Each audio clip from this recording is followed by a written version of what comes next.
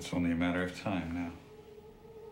You put me in a cage within a cage.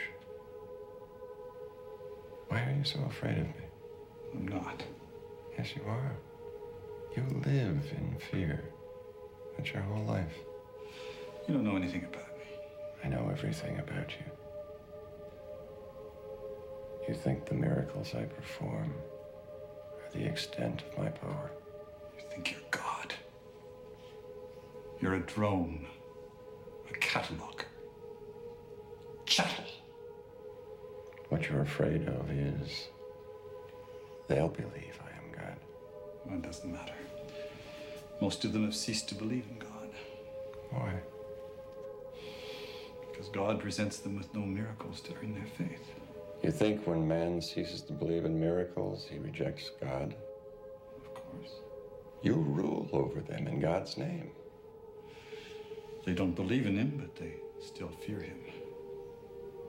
They're afraid not to because they're afraid of freedom. And you give them happiness. We appease their conscience. Anyone who can appease a man's conscience can take his freedom away from him. And if you can't appease their conscience, you kill them. But you can't kill them all. You can't kill their love, which is what makes them who they are. Makes them better than us. Better than you. You talk. I'm not one of you. No. All you want is to be a part of it. Is to be one of the commandants when the process begins.